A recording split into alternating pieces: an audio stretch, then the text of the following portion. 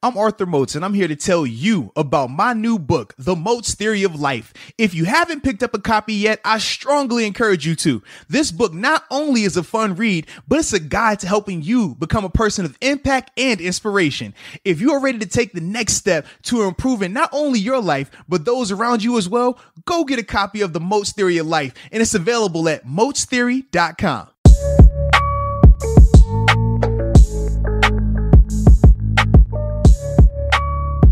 What's up? It's the Arthur Moats Experience with Deke. I'm Arthur Moats, and that's my main man, Deke. What's up, man? Man, you know what's up, baby. It's another day, another episode brought to you by DRAFTKINGS Sportsbook, America's top-rated sportsbook and app. Number one is safe. Number two is reliable. And more importantly, secure, right? I mean, when you got the combination of those three things, it's always a great scenario.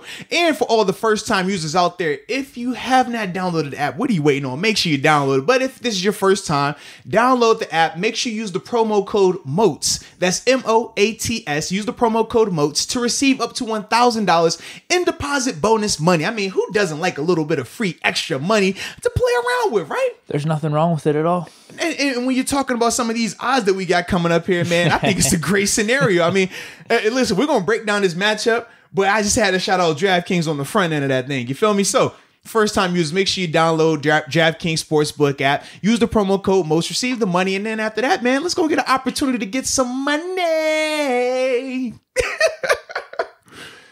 Ah, man. Big game. Absolutely huge Dude, game. we have the same clothes on as last podcast. Dude, man, we're treating it kind of like Doug Funny, like Mickey Mouse, like Hey Arnold. They just wear the same. Like you open their closet and it's 30 of the exact same outfits. So that's why I have my Arthur shirt on, because I have 100 Arthur shirts in the building. Well, dude, I think the last podcast was so good. You just want to keep the streak going. That's what. Hey, man, the same way you're growing the beard out, we made a commitment that we're going to keep wearing the same clothes for at least this week. All right, we're not changing. So that's why you see us in the exact same attire. But it's all love, man. It's all love because we care about you and we're thankful for you guys, because it's obviously Thanksgiving time, right? And we'll be remiss if we dove into this battle without talking a little bit about what we're thankful for.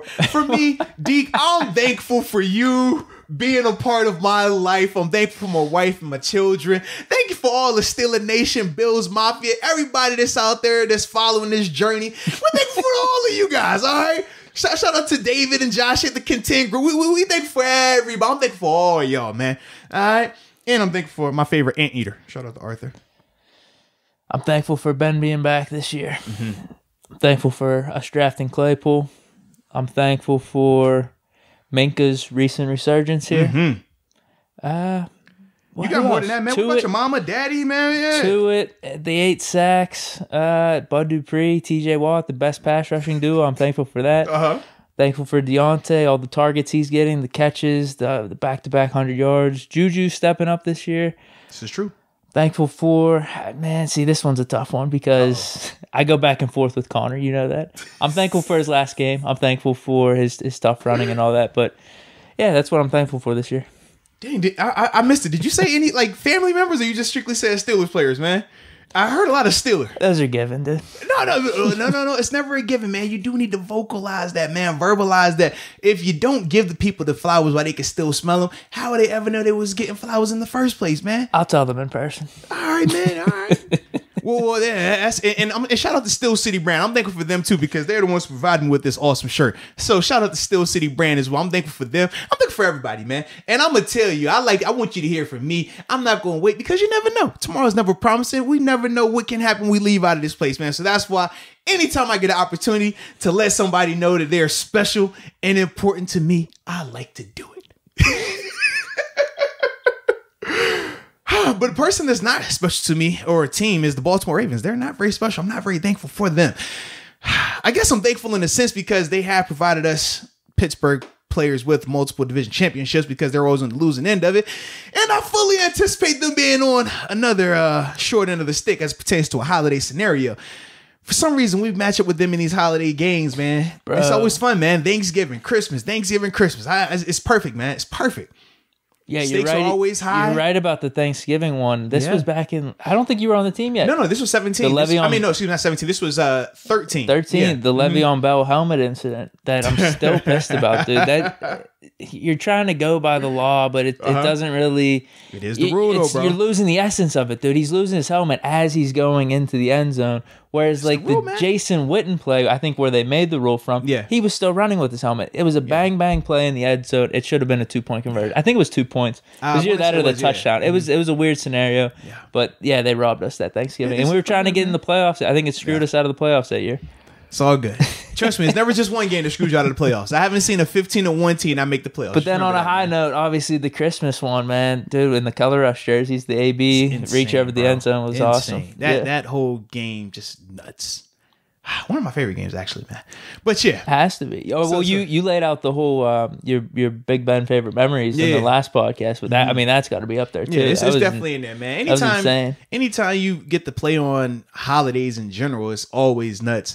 But man, something about the Thanksgiving games too that we always enjoy, man. Now, obviously, for me, my Thanksgiving experiences, we weren't against the Ravens then. We played the Colts in Thanksgiving. Yep. This would have been, I think, it was 2016, and for me, man, actually we played Thanksgiving twice. We played the Lions the year before that, I want to say, on Thanksgiving. The one where Juju had the crazy long run. Was that Thanksgiving? Yeah, it was. Yeah, because they had the turkey afterwards. Yeah, it was. It would have been Vince L. Bell and I think it was Vincent L. Bell. They got the chicken. No, it was Ben and Vince. They got the chicken that game, and then you had the other one versus the Colts where the Killer Bees got the turkey legs. Absolutely, man. Yeah, I've had two Thanksgivings and 2 Christmas games so far. Yeah, Texans and Ravens on Christmas. Absolutely. And so far, man, on holidays, undefeated.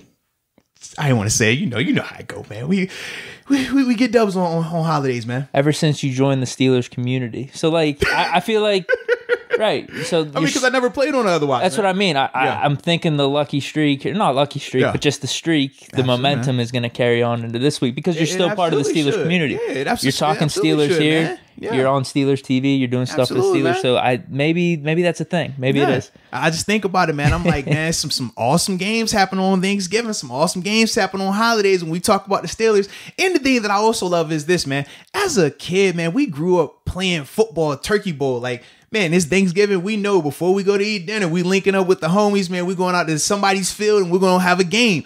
And to just be able to do it at a professional level on TV where all eyes are on you. You know, when it's games on Thanksgiving, man, everybody's around the TV watching that thing, man. So it's always a beautiful atmosphere. And that's why I think, too, man, that the Steelers always rise up in these occasions, man. And when you add the fact that it's the Ravens, that rivalry, how heated it's been, and we still owe them from last year. So it's like, man, even though we got the first one, we need another one, man. We got reparations we got to get from these guys, man. I'm excited, man. I love how we match up against Baltimore right now. I was telling you a little bit off air. I said that I kind of wish they would have won against the Titans. And I do feel, I mean, we both agreed that they outplayed the Titans for the majority of the game. The Titans just had the explosive plays and the Ravens had penalties, quarter, man. Yeah. The Ravens had the penalties. And I don't even want to say the whole fourth quarter because remember, Lamar led the drive to come back to tie. I mean, you talk about clutch performances. I mean, Lamar gave you that, and that was in response to his long interception that he had through. So when I thought of that, I was like, man, they looked as if they should have won it, but then you lose in the way they did with Derrick Henry, going off in overtime.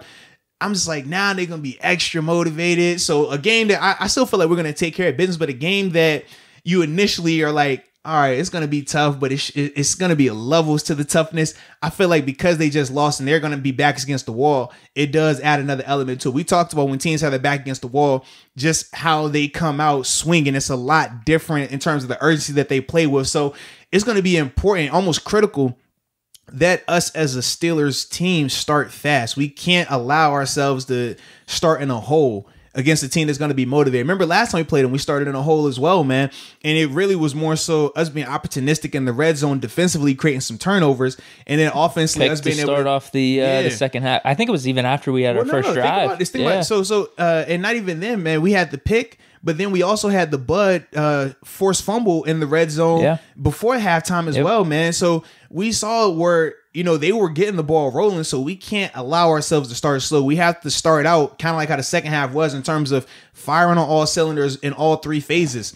Also, man, when you talk about this Ravens team, man, from a special team standpoint, they allowed a big fake punt that really ultimately like changed the game for them late in that fourth quarter, man. That's how they were able to get the field goal with Gostkowski as well, who we know has been inconsistent, but I think he ended up hitting a 40-yarder on that particular drive. But it was off of the fake punt. So that's something else that it's like, man, they're going to be alert in all of these aspects now because of that type of stuff. Bro, speaking of specialties, because we didn't talk about this on the Jaguars one. Bro, they're like little fake kickoffs. Oh, I didn't, man. I cannot believe. I liked it, man. I know. That was amazing for us to. Shout out to Keelan Cole with the kick. Like, that looked good.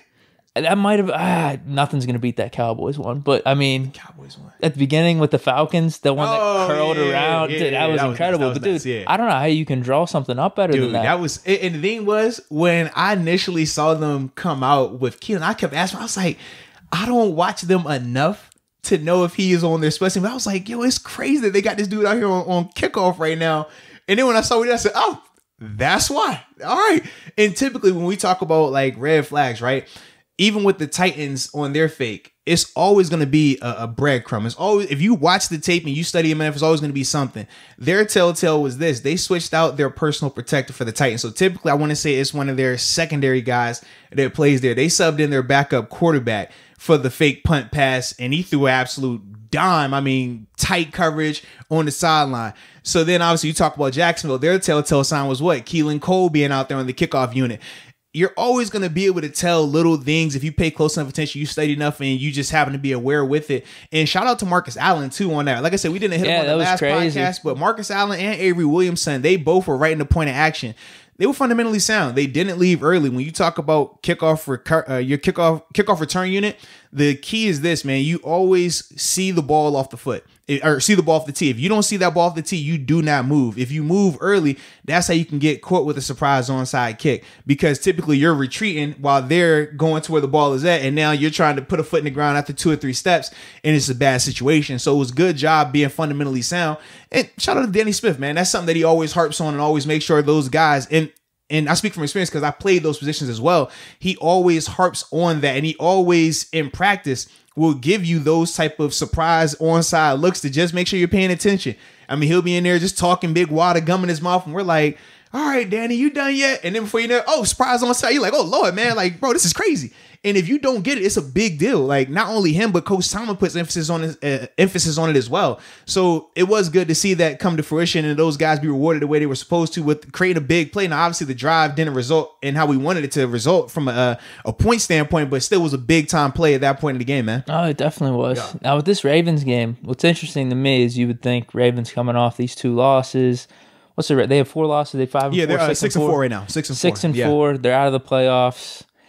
I feel like there may be some Steeler fans, and maybe I was thinking this too, going to bed last night before I did my research and everything this morning, and just kind of thinking back to our Ravens matchup, the first one, that some people may think, all right, this is going to be a little bit easier this time. Like, Ravens have lost a step here. I think the Steelers were kind of hitting our stride. Ravens are in a funk right now. I think this could be an easier game for us this go around as opposed to the first time. I don't know if that's the right way to look at this. I don't agree with that. I definitely don't think so, because one, these last 2 games, the Patriots and the Titans games, those were 1-score games. Yeah.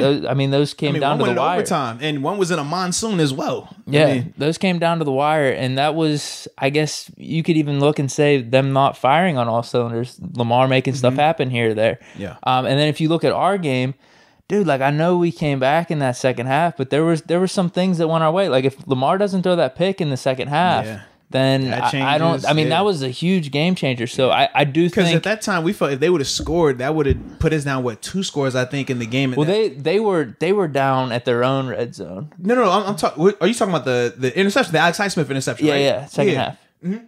Because if we don't get that pick, maybe they punt it, and then we have to do a drive and everything. But that was like instant. Like, boom, we get the pick. Boom, we get the Ebron touchdown. That just switched the whole momentum. But what I'm saying is, at the time, if they would have scored, I want to say that would have put them up by 2 scores. I want to say in the game, the Ravens at the time in the game. They might have been up 2 scores at that point, actually. Where we got it within 3 or something like that. Because it was going to be, if they scored, like, it would have been like back-breaking almost. I do remember that part of it, yeah. Yeah, so basically my point is, this is nothing we can't handle, but I don't think we should be taking this lightly at all. Yeah, especially Steeler-Ravens rivalry. But everything I just said in the past 2 weeks, I still felt like the Ravens were in those 2 games that I watched, the Patriots one and then this last one against the Titans.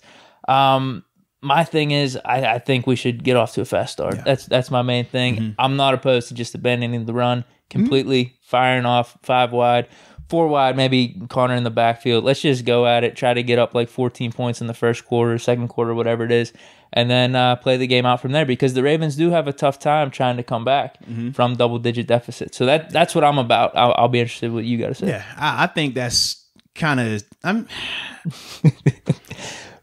For this game, let's just do it. Come on, 5 wide. Let's just 14-0 right off the bat. So I guess my question to you is this. You see it only as the positive, so you only see it as 14-zip. There's potential downsides, but that's what I'm saying. I'm willing to go out swinging like that. Okay.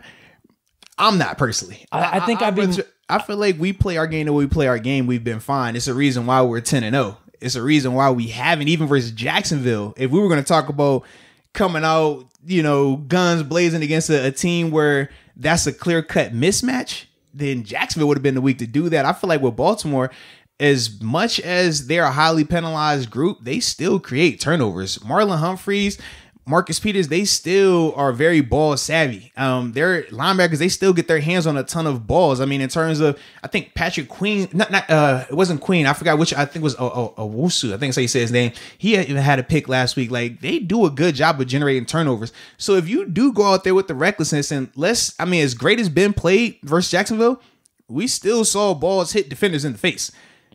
Well, no, I don't think my theory is recklessness. I'm saying But that's what it sounds like when you say just come out 5 wides, gun blazes, take shots, and try to get up 14-zip. That to me sounds like we're trying to be aggressive from the beginning, taking all these shots, pass. If the shots are there, you take them. But I think the 5 wide and just what we've been doing with the short passes, you take what you take what you're given. But I'm willing to abandon the run game completely this game, just right off the bat. I'm just telling you that right now. I'd rather go down like that as opposed to kind of the slow start that we had last time and things aren't working. So I look at it this, though. The difference is you can have a slow start playing that way and you can rally back to the passing attack. If you start out with this passing attack and they shut it down early on or get a score early on a pick 6 or something like that, now where's your alternative? You don't have a plan B. You can't go from passing to more passing.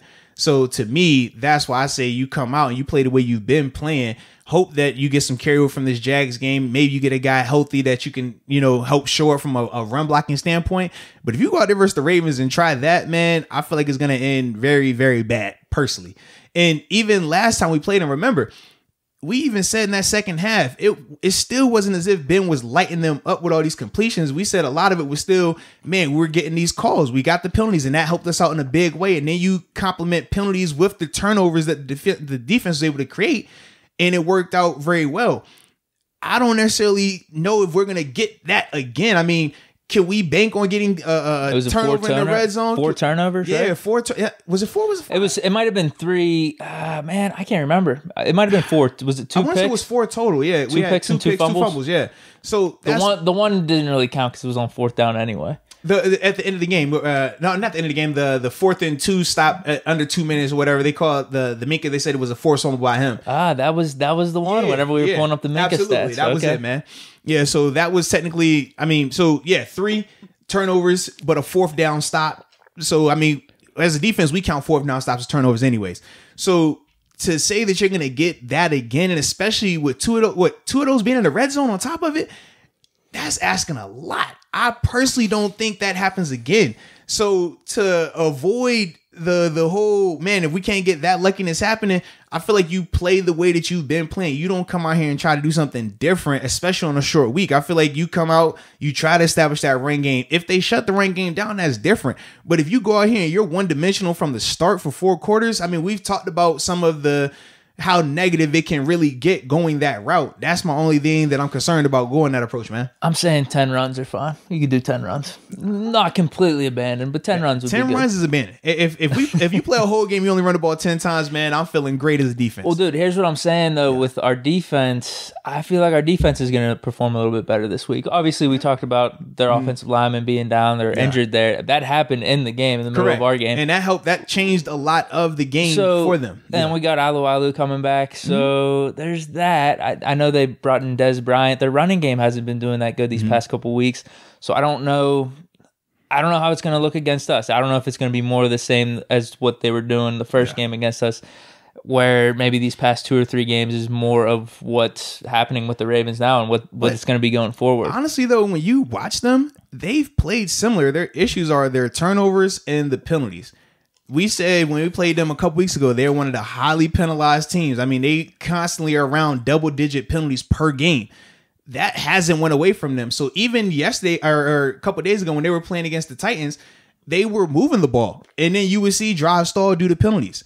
And that's the part that kills him. There's not even the snaps in the Patriots game. I mean, not even the Patriots. I mean, snaps on the ground are going crazy versus the Titans as well. So it's those type of things that have really hindered them. But they still move the ball well. I mean, you watch them and it's like you're not seeing a ton of 3-and-outs or a ton of just stalled drives. It's all right, balls moving, penalties or the crazy turnovers and stuff like that. So that to me, that's why I guess I'm still not sold in terms of just thinking our defense is going to just stone those guys, because as much as people like to say, man, we had Lamar's number, man, we shut those guys down. They moved the ball with ease on us in that first half. And literally they're 2 red zone turnovers away from this game looking drastically different as well, man. Yeah. I felt like, I don't remember the other pick. What you mean? For whatever, he had 2 picks, correct? Yeah. I don't remember the other one. No, but it was Spillane. The start. Oh yeah, the pick 6. So that's what I'm saying. I'm like, you take are we banking on a Robert Spillane pick 6 to start the game off again? I'm not personally. That's why, in my opinion, we gotta come out firing. I get it. I get it because we've talked about this how many times. The running game is important, and there is an argument for it with Calais Campbell potentially being out this game that maybe we could get something going. Dude, I just have that feeling like I really want to get up like double digits quick, and then I think we'd be in a better spot for the rest of the game. All right, that's just me though. That's me. Well, who knows if it happens or not? Have we seen the Ravens get down 2 scores in the game early? I think Chiefs Patriots game. They were down. Right? They were down 2 scores. And that's what I mean. They were having a tough time coming back. They did. But my whole thing with the Ravens, the reason why I keep using that as an outlier is because of the elements in that game. We all can agree, like when you're playing in a game like that, it does change it a little bit, man. So outside of, to me, the Chiefs, I don't see a team. I haven't seen a team get up on those guys early and make them have to come from behind. Like the way that they play the game, they isolate or insulate themselves from those type of scenarios just by how they control the clock and how when they are not turning the ball over, they're able to sustain drives. Their biggest thing, like I said, is the penalties and turnovers, though. If we can find ways to create turnovers, then yeah, it's going to be a great situation for us. But to just come out and just start trying to not even think about the run, I feel like you open up more exposure to us having turnovers, which I don't want to give the Ravens offense more opportunities with the ball. I don't think that benefits us in the long run. I feel like the less time they're out there, the best for our defense and things like that. But I think we're kind of on the same page, but not really, because I think we can still control it just by passing, because we've seen it in the past. Now, we've seen it situationally in the past. We haven't seen it for a whole half of football. Do we run it once or twice? I'm good with that. I hate the predictability of it's like, dude, like I just feel like we gave up 2 downs. Now it's 3rd and 12. I feel like we only call it predictability if the run doesn't work. If we go out here and throw 3 incompletions or throw 2 short passes and an incompletion on 3rd down, we're not saying that's predictability. We're like, oh, it's all right. I still don't feel good about a running game as much as because we talked about this last podcast. As much as we got the 80 yards with James Conner, I still don't feel good about it. Okay, and I'd rather be in front of that as opposed to, all right, let's see if the running game's on track this week, and then we're sitting there in the second half or second quarter, and we got like 10 yards running, and our offense is stagnant. I'd rather be the opposite of that. So if you were to come out and we're sitting, I may be wrong, but this is, if I was the OC, this I'd be running things. But we know you as OC is different. We would have to say you as OC on a team that didn't include Ben. Because your mind, when it comes to Ben and how you would operate, is drastically different. If I had Rodgers, if I had Brady, if I had one of those guys, I think I'd have the same mentality. I would. All right. I would. It's cool. But yeah, I mean, I may be wrong. This is just how I'm feeling, though. This is how I'm feeling. Trust me, man. It wouldn't be the first time. It's all good, bro. I don't think there's, or at least I do think there might be some people that are with me on this. It's cool, man. There might be. Yeah. There might be. But no, I don't think you're wrong either. Like, Calais Campbell being out, like I said earlier, could we get things going? Who knows? Well, it's football. Who knows with any of this? We will see, man. I will say this, though. For a fact, if they come out here 5 wide from jump, throwing the ball every play. No. Four wide, one running back. That's fine, too. Just listen. For a fact, if they come out here and take that approach and it doesn't work, they're going to be hollering, fire Randy Fiegner. For a fact, they would be. For a fact, they would be. I think it'd be the opposite. I think if we're running it, if they come out here and they pass, and we get beat, and it's a bad looking performance, they are hollering fire Randy Fichtner. For a fact, I won't be saying that. 1,000%. You won't hear me saying that. 1,000%. They'll be saying that, bro. Fire. That's a terrible. Who just comes on and abandon the run? I mean, you got to at least try to run the ball, man. It's Baltimore. They missed a class. How you not going to try to run the ball not once? And you just going to come out here and throw it from the beginning? We got down early, turned over, man. What the heck, man? Defense on the field too much because we're not sustaining drives. Because when you're throwing the ball, I mean, the clock stops. So, 3 out, go quick. And then before you know it, defense back out there. I'm telling you, man, they will be going nuts on Randy Fichtner. So that's my own. I'm like, I don't want to play that game. I don't want to play that game. I think we could. We've seen it. I think we could sustain and keep the clock going with more of a passing approach off the bat. That's my thing. That's my thing. Man. We will see, man. Because just my whole logic behind it is just I wanna come out and get up double digits here. I just wanna come out with authority. I guess my thing is this. From a passing standpoint, any of these games that we've seen this year, when has the passing attack in particular started out fast? I don't think we've really done that. We definitely have. We take shots. If you watch these Steelers, their first two possessions, they take shots downfield. But it is the combination of the run though every as well. time. But either way, you're still taking shots downfield, and there's still. I mean, we really don't see them connect on downfield. I mean, as a whole, we don't see them connect on a lot of downfield passes. But even more so early on in the game, we don't see them connect early on downfield. It's after they've hit the underneath. It's after they've been trying to run the ball, and then you get a double move, or then you draw that penalty downfield. But they haven't came out and blown anybody out the water to start a game. I mean, in terms of opening possession or even second possession, they stall on a lot of those drives, man. I'm not necessarily saying we have to take a shot deep. I mean, that could be part of it, but I'm just saying using the passing game as our catalyst for moving the offense. Yeah, off the bat. All I was saying was we've tried to throw the ball early in the games like that right off the bat. I just remember it more being like a run thing though, like kind of more or less a balance. You're supposed to try to be balanced, but they were taking shots and not even taking shots downfield, even intermediate passing, and you still see early on drive stalling. I mean, there was a reason why I think it was 23 or 24 games where the Steelers hadn't scored a touchdown on the opening drive. Like, they were going through that as well. Then they had the one where I forgot who they scored against this year, but then it went right back to not scoring on opening drives. It's a reason with that, man. So if I know we start slow anyways, I don't want to potentially put us in risk for a negative early on while we're starting slow. If we're going to start slow regardless, at least minimize the damage, start slow, man. Don't put us in, don't compound the negativity. That's my thing, man. Whereas if we know you're a team that's going to start slow and you come out here and you have a turnover early, or you have a quick 3-and-out because you're throwing the ball early on, and now your defense is in a short field, your defense is in a bad situation. Now, instead of us having that lead or at least having the game being equal, now we're having to play catch up. That, to me, I don't like that feeling, man. Understood. So all right, is that basically us breaking down the offense versus the defense? Was that basically it? It's like philosophies, I guess. Because I guess, is there anything key like for our offense? Maybe receivers, running back, any matchups, maybe anything like that. I mean, to me, the biggest thing I look at is this, bro. Those were our offensive philosophies. Yeah, for me, man, I feel like you still have to keep this Ravens defense balanced, because the way you take advantage of their secondary is by getting them jumping on stuff, looking at the double moves, or even having to pay attention to the run game. Versus the Titans, they had to be very cognizant of Derrick Henry. That opened up a lot of stuff on the back end. They brought a lot of their bodies, instead of playing, these different coverages where you're having, where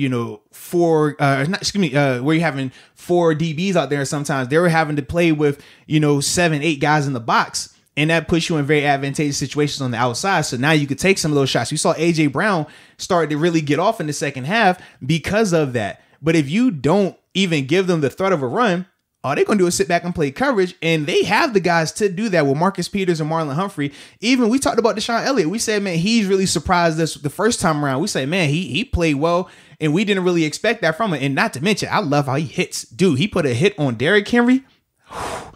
Derrick Henry, I thought he was asleep. I'm not going to lie to you. He even got out the game for a couple plays. I'm like, bro, I like that, But when you're playing against a secondary like that, you're not going to be able to just tip your hand and let them know that, hey, we're going to pass the ball. So your front guys rush against our O-line and we'll see who's the better group. And then we'll play 7-on-7 and see who can cover longer.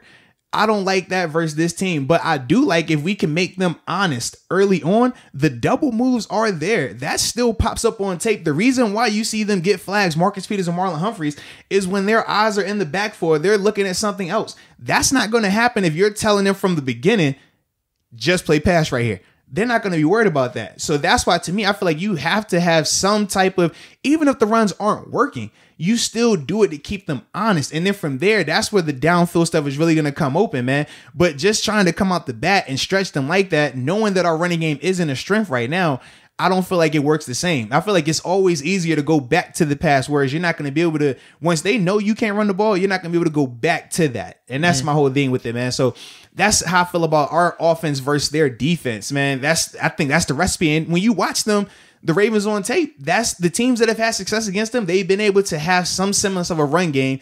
And then you hit these guys with the double moves and they get the penalties where there's pass interferences or just flat out blown coverages because guys' eyes are in the backfield and then you take the shots deep, man.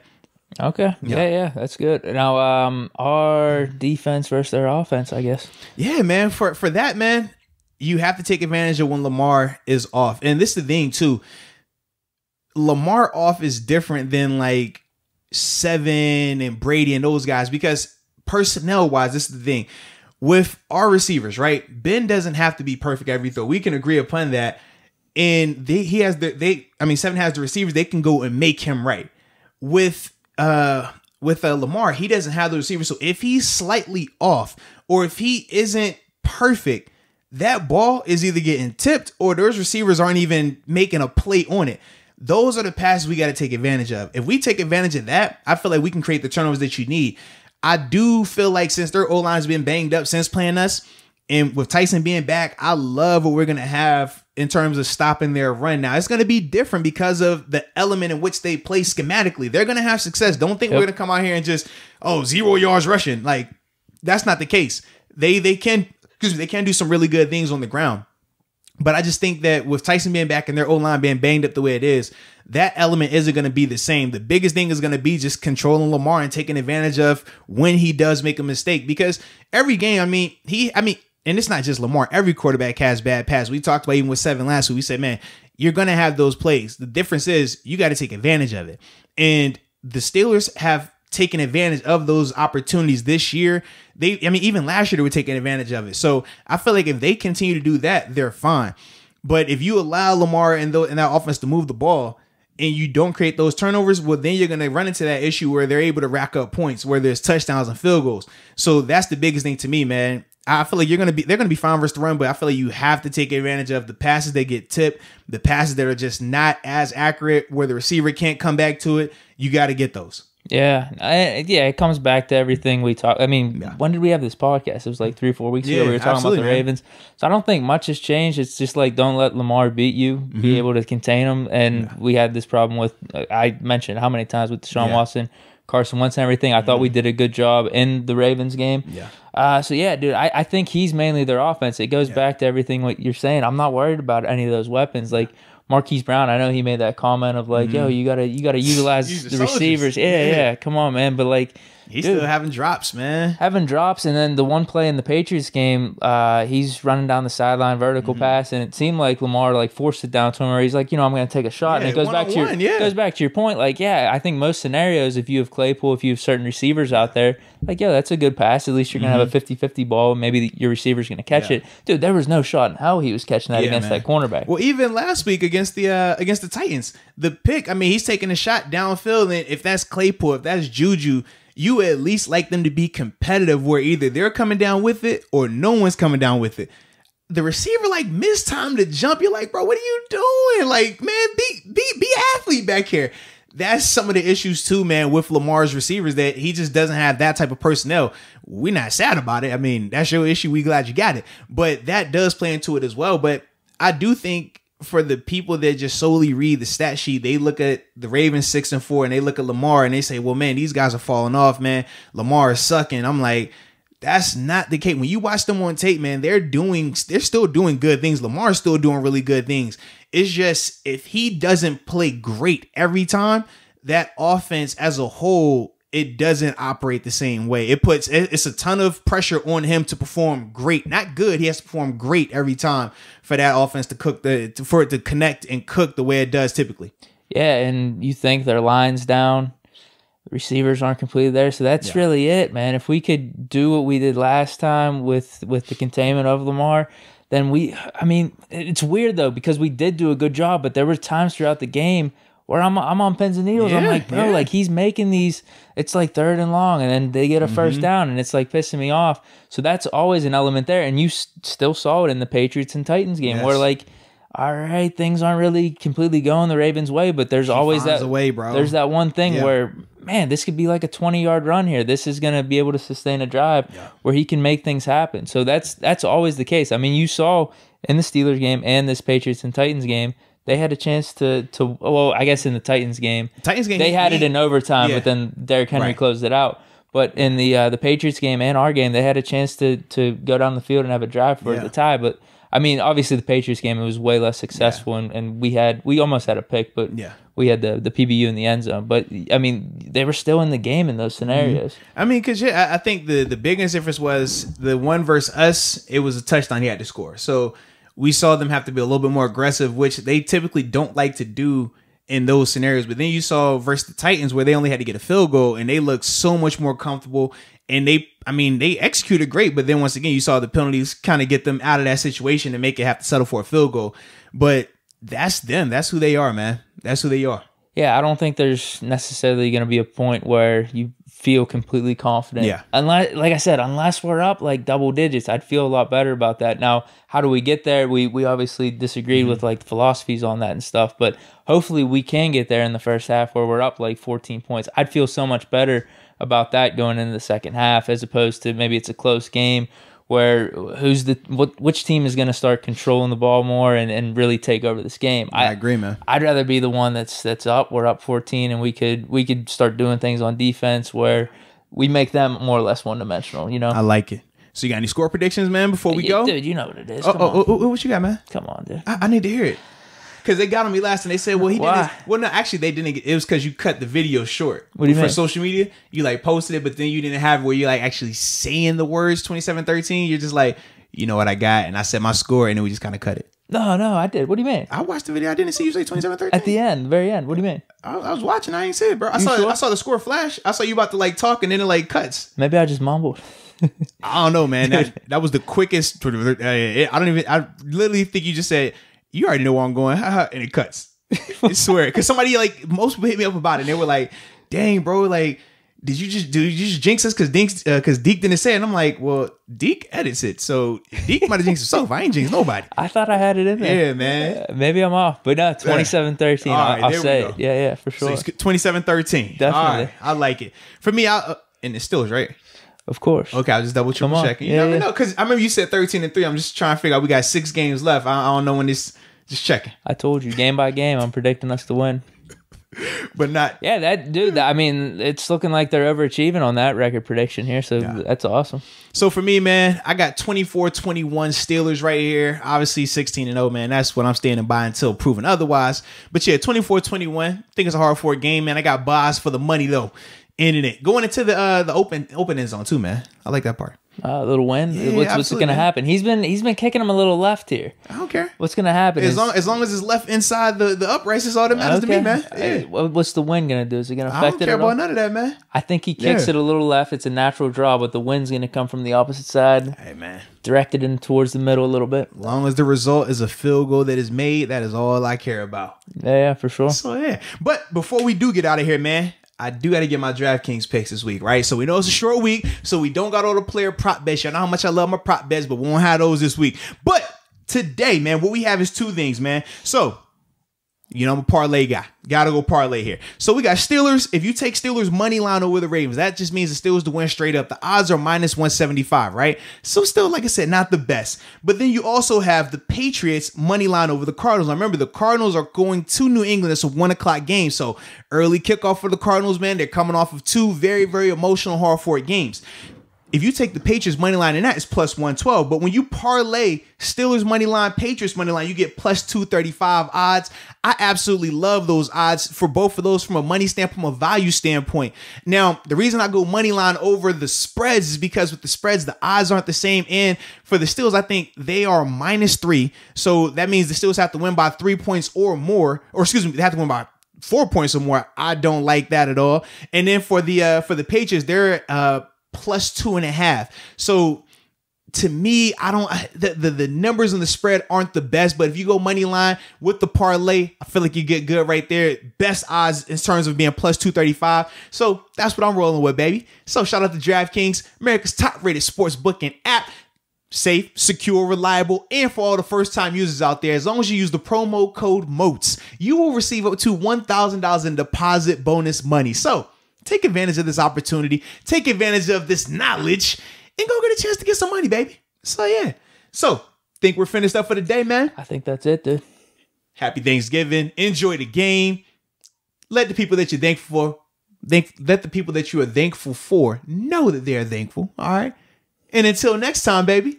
Peace. Ladies and gentlemen, this next guest I'm very excited about, man. Played at the University of Oklahoma. He was the first round draft pick for the Baltimore Ravens in the 2005 NFL draft, 22nd overall pick, where he had a 7-year career with the Ravens and the Rams. Without further ado, ladies and gentlemen, Mr. Mark Clayton. Mark, man, how you doing today, baby? How you been? Morning, man. Good, man. Been good. Just taking it easy. Got my daughter with me, and I like spend a lot of time with her. Yeah, I like that, man. Dad life in the building, baby. Yeah. Yes, indeed. Right. Now, we know coming up, man, we got Steelers and Ravens. Now, we know how big of a rivalry that game is just for sports in general. So we always hear from the Steelers side, being that we're in Pittsburgh, man, but just talk about from the Ravens side of that thing, man. How do y'all view that rivalry, and, man, what does it mean to you guys? I think we view it the same, which is what makes it awesome, and it's crazy because for me, coming from Oklahoma University and going into Baltimore, and the offense that I was into, the offense that I went into, and then kind of the mentality that came with it, it was like, man, this is a taste of what football was like in the 60s and the 70s and the 80s, and so getting to feel a little bit of that, but obviously coming up in the area that I was like, man, I know we need to throw that thing too. So to watch, Pittsburgh have that mentality and know that it was going to be a tough game, a hard-nosed game, and still, throw the ball and fight likewise for us, throw the ball, but still make it a bruiser was it was fun, man. It's an amazing rivalry, and obviously, the conference is on the line again, as usual, and so I'm always, it's a twofer. It's a twofer, and usually has championship implications. So it's going to be exciting as usual. And this time I hope we find a way to get the ball into the end zone, through the air, and kind of allow Lamar to be Lamar. Our run game to be our run game. 20-20, we dominated you guys. Let's be honest. The red zone, it hurt us, and we had 4 turnovers. Absolutely. Yeah, red zone killed us. We had 4 turnovers, and so I think we protect the ball. Just go around and find a way to throw it up to Dez. Hashtag throw it up to Dez. Okay. And then, we come out with the victory. All right. I like it. No, I did. You alluded to this a little bit, man. I forgot, man. You were part of a crazy rivalry at the collegiate level as well with Oklahoma, Texas. Like, how did those even compare, man? You went from crazy, historical college rivalry to crazy NFL rivalry as well, man. That's nuts. It's nuts, man. I think, and then I'll say the biggest, I guess, takeaway here now at 38, looking back, was like, man, being a part of 2 really incredible organizations was huge in regards to my perspective and how I see, life as a whole, business, and dealing with relationships in business. Man, it's they're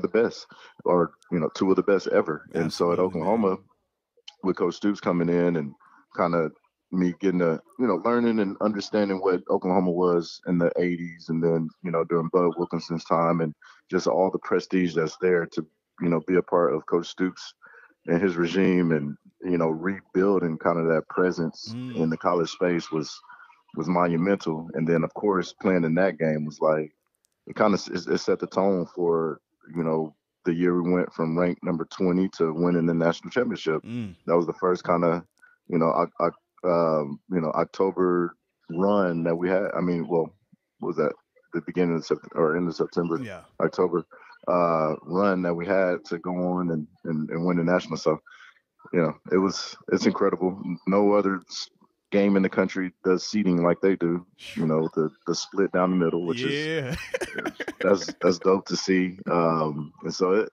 was a hella unique experience and a really good time with a really good collegiate organization, and then same thing in the NFL.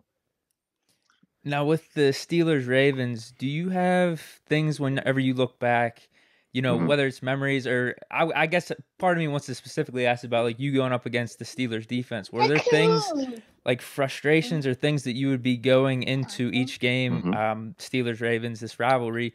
I don't know. Was it something about Polamalu, Ike Taylor, our cornerback, something that you would expect going in, or just would maybe frustrate you? And maybe I guess you could drop a good memory too, because I was looking up some of the stats, man. You had a couple games against us. A couple, yeah. I mean, going into that game, I was always like, I want to throw the ball like 40 times a game, because obviously I'm a receiver, and I think air it out, man, air it out. Right, like forget it. Take a shot. Forget this run right down the middle. Nah. Let's take a shot. Like every series. And so, going back and forth with, our OC, that's cool. Our OC about, what we're doing, and man, how we're going to stretch the field a little bit. It'll open up the run game, was, kind of always a point of interest for me, and in our conversations or whatnot. But I knew the mentality was going to be what it was, and we're going to make it a tough game, a 3-point ball game in the fourth quarter, and it come down to somebody either kicking a field goal or making a play on defense, and it just was what it was. And so I couldn't just bump my head against the brick wall trying to get what I want. It's like, all right, it's gonna be what it's gonna be. And then, in those games that where statistically, I was able to produce. One of them was really cool because that season, I don't remember which season it was, but prior to that, Coach Harbaugh had came up and was talking about where I was, and I hadn't showed up in a couple of weeks, and so on and so forth. And I'm like, oh, really? Well, we can go look at the film, and I'm pretty sure I'm still open. And tape don't lie, throw baby. The ball. Tape don't lie. Right. I don't throw the ball. And then, sure enough, for whatever reason, they told Joe, throw him the ball, and they threw me the ball, and it was a good game. And he comes up, it's like, that's what I'm talking about. I'm like, Coach, this is literally nothing. Like, I can do this every week. No sweat. Just throw the ball. I like so, that. Yeah, man. And so those were great times. And then, so I obviously enjoy looking at and watching the game. And so I feel for Hollywood in that regard, because I know he wants the ball.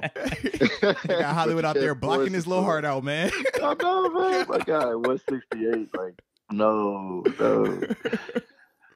And it's like, yeah. That's funny, man. But what I was gonna say was, obviously this year again in the AFC North, it's hot, man. It's essentially a 3-horse race right now. Obviously, Steelers have the lead, Ravens are in 2 right now, but even the Browns, they're in the mix as well. So just talk about, man, how you see this thing playing out down the stretch. Man, in all honesty, I feel like you guys have the upper hand right now. But I feel like, if we're going to win, we're going to have to produce turnovers. Our defense is, strongest running. New England kind of exposed that. And I don't know where was that mentally whenever they went downhill and they hit us in the mouth. And so I know they're going to bounce back from that. And just that attitude going into the game they're going to be lit. So I know that's going to be there, but at the end of the day, our offense, man, it's a ground and pound, Lamar on the edge if we can, and then, try to find ways to hit receivers in that mid to short range. And we've struggled throwing the ball down the field. It's not been good at all. So, man, I feel like you guys do have the edge because you got Ben and your defense is strong. I think Cleveland's going to be in there because they play solid defense and they run the ball well. But I don't know that Baker's there yet where he can, protect the ball when it's in his hands if he has to throw it 30, 35 times a game or 35 times in a game. So to that point, I think, man, you guys have the edge with Ben's experience and then that offense and the guys he has around him and then the way your defense is playing. But if we were to win it, we're going to need to our defense is going to have to make some plays and get some turnovers, and our offense is going to have to find ways to get the ball in the end zone, in the red zone, because if you looked at that last fourth down play, bro, they knew. I think everyone knew. Oh my God, everyone. Oh man. Golly, I was like kidding it. They triggered immediately. I was like, oh yeah, quarterback fake that. I mean, and I know this week we're gonna have something for that. So okay. Coming up, we're gonna have something for that. Okay. But yeah, I like that's how I see it. Y'all right now, y'all got the edge. Okay. We'll see y'all. Here. I like it. No, man. When I was looking just at some of the guys you played with, man, you have a crazy list of like just talented guys, Hall of Famers you played with. But one guy in particular, man, the late great Steve McNair. Man, so just talk about, man, what was that experience like playing with him, man? Man, rest in peace, to Steve, man. Eric, legend, that was man, my absolute guy, legend, man. Oh my gosh, I love playing with him, and I was so hurt when he got hurt and then ultimately retired. That was my best season, with Air, and a lot of it was Air McNair, man. Yeah, his experience and him being able to say, "Hey, just go do this, and I got you," and awesome, that be that. Man. It was awesome, man, to get that in a small capacity at that level, and to know, like, yeah, I know this. If I'm a numbers, math, whatever, and so I'm like, well, if we extrapolate that out, those numbers would have looked a lot different with Ed McNair. But it is what it is. I feel you though. I feel you. Oh man, all that stuff matters, man. I tell people this has been sitting with you, huh? I'm gonna say we feel like this has been on your chest for a while, man. Yeah, throw me the ball, man. Just get me the rock. Would have been fine. Yes. Like, bro, I'm gonna be 50, 60, saying it. Like, I'm still open. I don't know what y'all talking about. Like, just cut the tape on. Y'all see it? Just cut the tape on, man. Right. Oh man, but yeah, it was fun, man. It was fun, such a good time, and I miss those days, and so absolutely, man. It was sweet. Now, I was looking up just your high school to college transition. Now, this has to be an unreal story because you were the junior varsity quarterback your junior year, correct? All junior year, but then you started playing receiver your last game of junior year and started playing and played eventually all the way through your senior year. How do you go from that JV starting quarterback as a junior to Oklahoma as a receiver? Like what happened? It's insane, bro. Actually, 7-on-7 football happened. To be honest, in Texas, 7-on-7 is huge. There's a huge tournament about I want to say it's probably about a 100, 200 team tournament down at Texas A&M, and we finished number 8 at that tournament. And this was coming off of the one, I played receiver basically a game and had a catch, but I understood, route concepts and how to get open.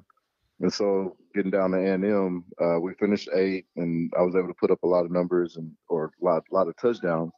And when I got back from that, I got a letter basically from one of the coaches at And that just completely changed things.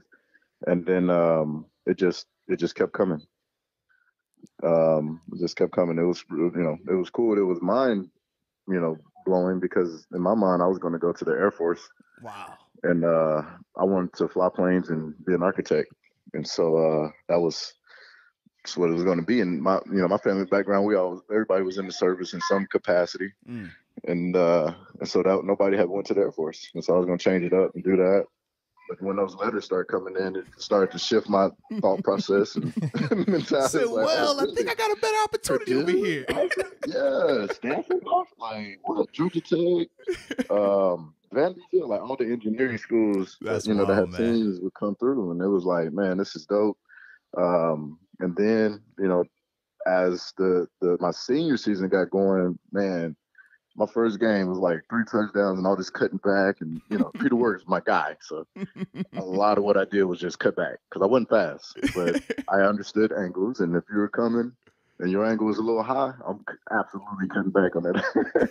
And so I was after that first game, I started getting letters from bigger schools, and then when Oklahoma came along, man, I saw them play. They played Notre Dame.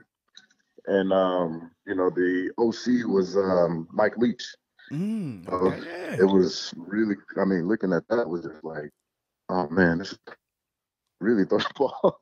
Like, Jada, come on. They really throw the ball. And so when they came along, Brent Venables recruited me, who's the OC at Clemson now. He had that fire back then, and it was just infectious. And then when I took my visit, I was born in Oklahoma, so I had family, there. And then the staff was nice, and Steve Spurrier Jr. was a receiver coach. He was fun. And so they made me feel. It was fun, bro. Like I just felt like I was going to go there, I was going to have a good time, and I was going to catch a lot of balls. And that was it. And so I committed. And that's how I ended up at Oklahoma. That's crazy, man. That's crazy. What happened at quarterback? Were you going to be starter senior year? No.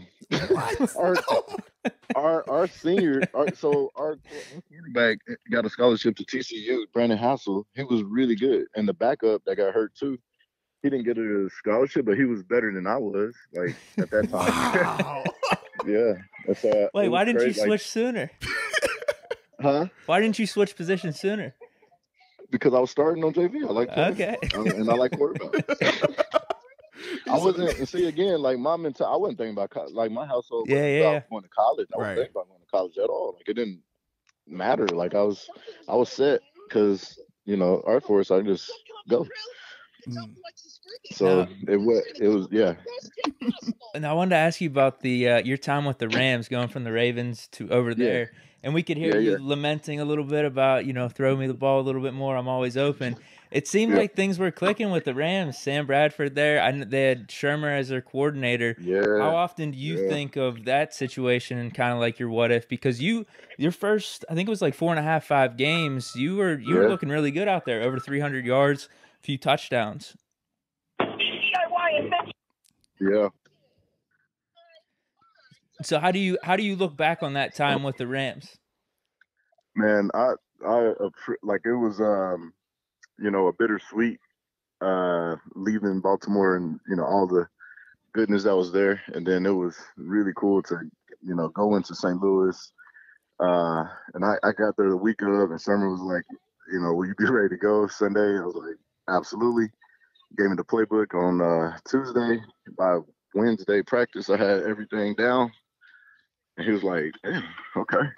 And then Thursday, got, we refined it, and Friday again. And then by the time Sunday rolled around, was ready to go. And I remember we threw the ball. Sam had like 55 pass attempts. And so it took me back to college. And it was like, this is cool. And we won. I think we won the first game.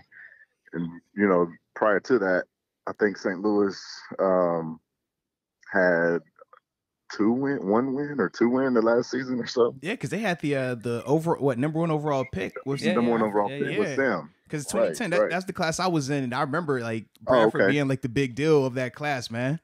Yeah, it was the number 1. Yep, that's right. And so, in those first 4 games, we were like 2-2. Me and Sam had we had a vibe, bro. Like, you know, I'll tell people, I was like, look, Sam is ridiculously accurate. Like, he's very accurate. Like, and, you know, me being there, he could still throw it to, you know, left breastplate, right, like whatever shoulder he needed to put it on, he would do that while under pressure. Like, he was getting hit. It wasn't like our protection was awesome. But he knew if he put it in the spot away from the DB that I was going to get it, or anybody was going to get it, because we had Amendola too. Dola. Young Dola right there, man. Young Jeez. Dola. And Alexander. Like, we have some young ballers, man. And so, but Sam, you know, like, he could get it there. Like, he was good. And so, you know, it was fun to have those, you know, first 4 games with him, and you know, be able to have you know, kind of the statistical production that was pointing towards, hey, you could do it at this level, at an elite level, and potentially have some Pro Bowl capabilities or whatnot, and help a team win some ball, turn a you know, organization back around. And so that was fun to have. I like that. It seems like Bradford was your guy. I'm gonna say Bradford sound like the one. Huh? I said Bradford sound like he was your guy, man. That was the one for you. Bro, that was things are trending up. No, it was trending. Now, once you had retired and everything, man, we saw where you had created your own headphone line. I believe it's Live. Is Live, correct? Yep. Live headphones? Yes, sir. So Live headphones. So. Yeah, so talk about, man, where the inspiration for that came from. Or was that something that you always wanted to do? No, so I wasn't thinking about that at all. It was more, so when I ruptured my patella tendon in St. Louis, and I thought I would be back, and I came back and I only played like a couple games, and it was still shaky, and I was like, this is not going to work. So I, you know, went in and told them, I was like, yo, y'all gonna have to sign somebody, because there ain't no way I can keep going. And so, but during that process, a lot of the rehab was in the pool. And so in the pool workouts, I wore my beats, but I didn't want to, you know, want them to fall off, and you know, if they got wet, they were done. So I was like, man, I want to create an over ear that I can just, you know, really do my pool workouts in. So I started sketching and trying to come up with a concept that I thought would be more secure, and then it would be waterproof. And as I started doing that, I was like, man, let me reach out to an industrial engineer, to help me get my thoughts and all, you know, my little preliminary sketches into a CAD model, and then let me take this journey to, you know, figure out how to make it. And so I ended up all the way in Dongguan, China, making a production model. Wow.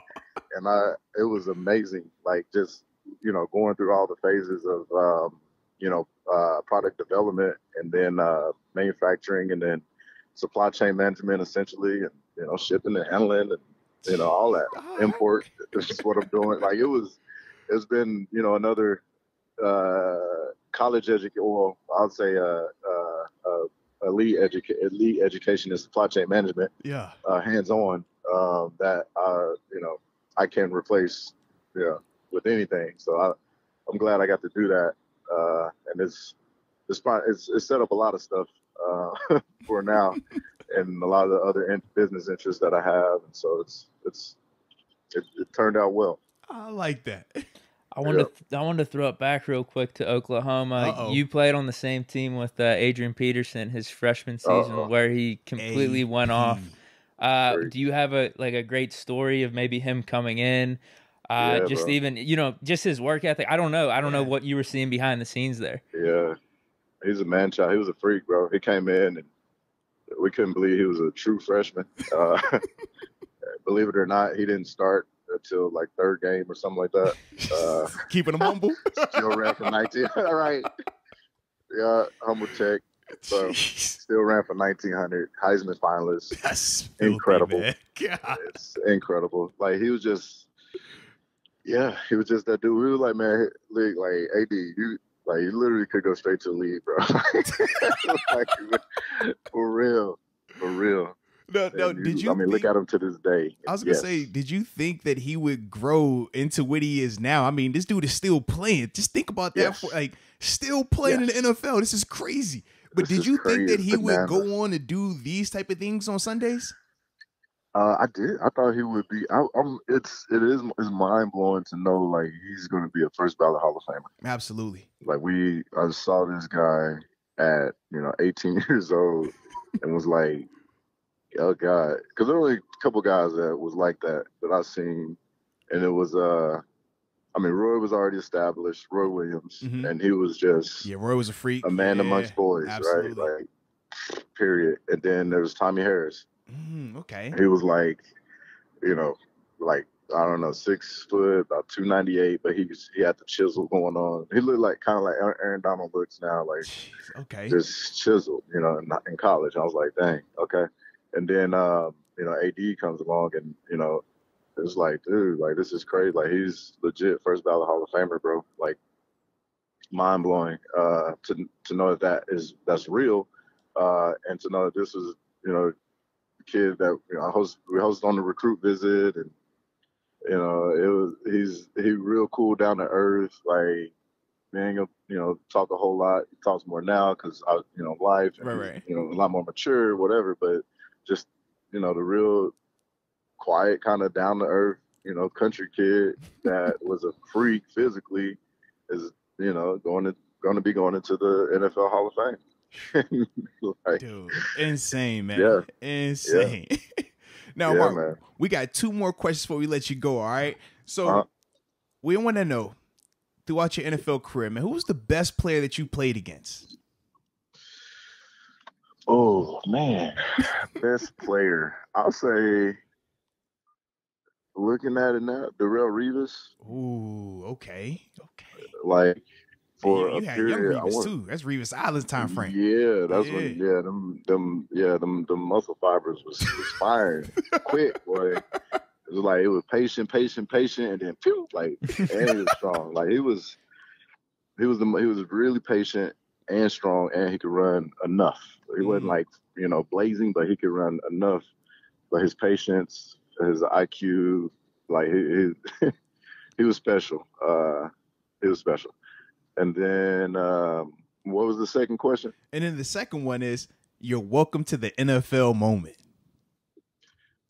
Oh, that was rookie year, Monday Night Football, first game, playing the Colts. Peyton and Harrison and Wayne. Oh yeah. Stoke, like they're warming up. We're supposed to be warming up. I'm not warming up. I'm watching them. Dude, they're warm up. Coach, Clark, get your ass up. What are you doing? It's like, man, that's Peyton. Like, Coach, you don't know who I'm looking at right now, Coach. This is Peyton Man in the flesh here. This is Peyton in the flesh, bro. Like Mr. Check, Mr. Audible at the line. Like, yeah. That is awesome, man.